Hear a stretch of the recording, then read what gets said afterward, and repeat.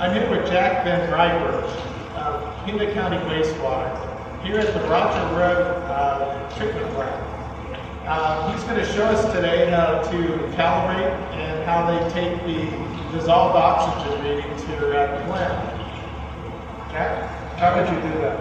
To calibrate, we're using 100% water saturated air, and that's done by a sponge at the tip of this, providing our moisture.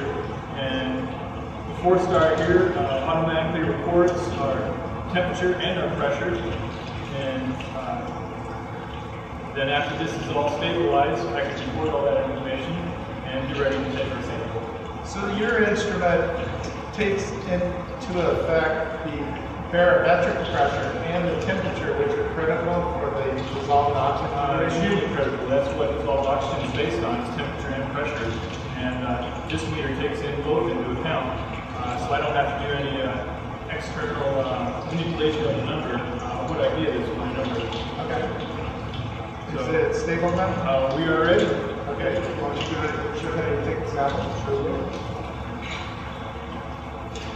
So I'll just push the measure button and immerse it into my trough and pretty much wait for it to stabilize. After it stabilizes, I can scroll through the feature here and get the temperature and the pressure, and that will also be recorded on the camera. Okay. And this method requires that you take duplicates. How often do you do those? We duplicate once a week, typically on Wednesdays. And after this stabilizes, I pull it out, and I don't need to recalibrate it. I just need to hit the measure button again, and I'll get another number. That'll be my duplicate, and those usually agree within 0.1 milligrams per liter. And so is it ready? We are just about there.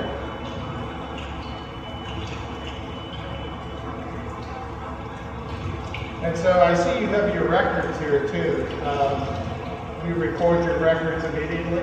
Immediately. I've stabilized now, so I record my record 4.52 milligrams per liter at 29.5 degrees Celsius. And if I want to know the saturation is 706.3 millimeters per mercury. Okay. And to take my duplicate, I'm ready to do that. Get back in milligrams per liter mode. Hit the measure button again, and move right back into the sample. Okay. Well, thank you, Jack, for showing us that today. Thank you.